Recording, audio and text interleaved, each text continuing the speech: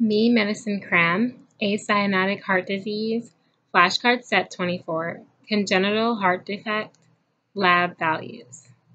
This deck of cards can be used for review for the National Council licensure examination.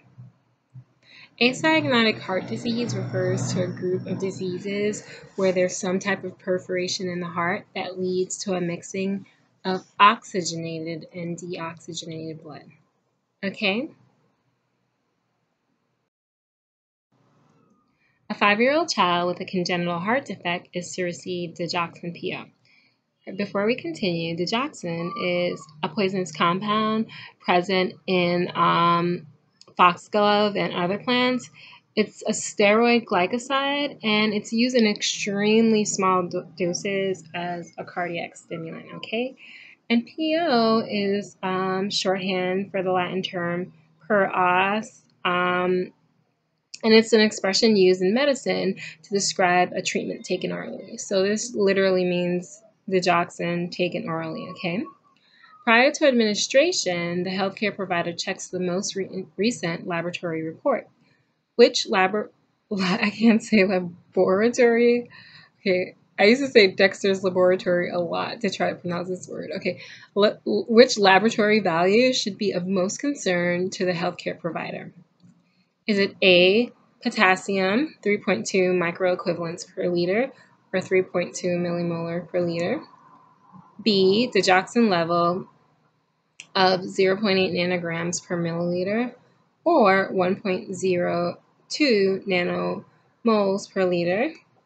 C, hemoglobin 10 grams per deciliter, or 100 grams per liter?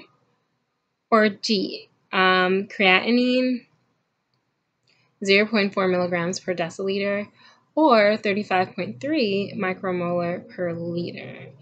And creatinine is a compound that's produced by the metabolism of creatine, and it's excreted in urine.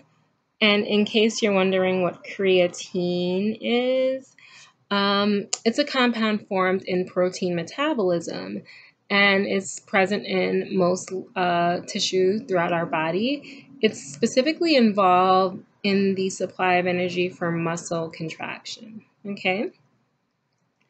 All right, I'll give you a moment to select the correct lab value that would be concerning.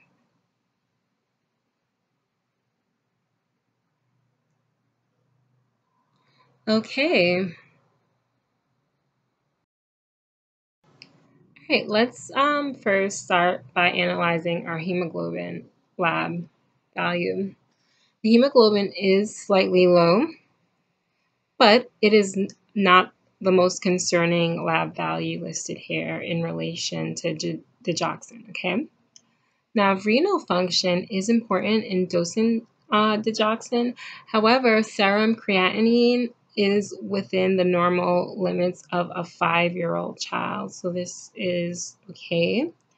However, potassium levels are important to monitor with given digoxin because hypokalemia, that's low potassium, can cause digoxin toxicity. So we would want to